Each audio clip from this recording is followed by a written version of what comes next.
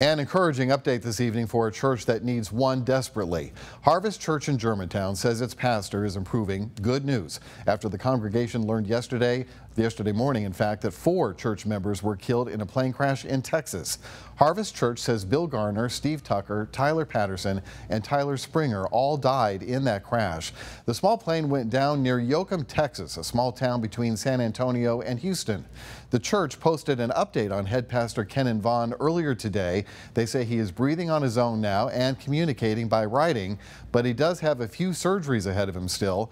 Investigators are working to find out why the plane went down.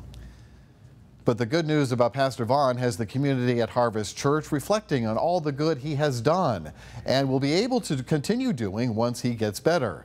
Rebecca Butcher is here after talking to one father who says Pastor Vaughan changed his life. Rebecca?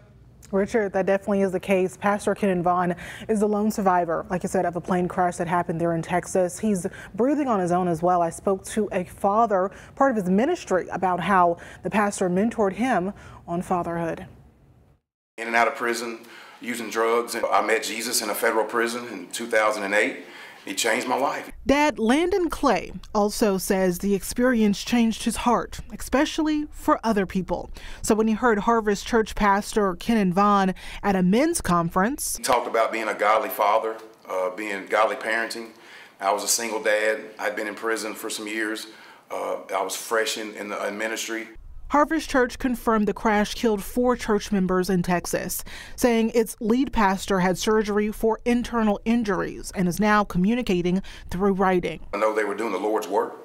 I know that's what Kennon does. Clay says what he does is also mentor men in Memphis. He taught me how to be a spiritual father myself to my son. You know, to what that looked like. You know, how would you handle certain disciplines if he gets in trouble, or how to correct your son in a godly way. Clay tells me Pastor Kennon also founded Downline Ministries, which he joined.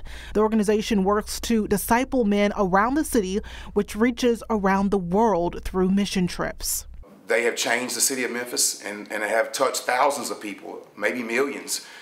Clay also shares that Vaughan inspired him into street evangelism, spreading his own story. And I know that Kennon surviving this, it just further, settles in my spirit. Hey, he's one of God's chosen ones. He truly is.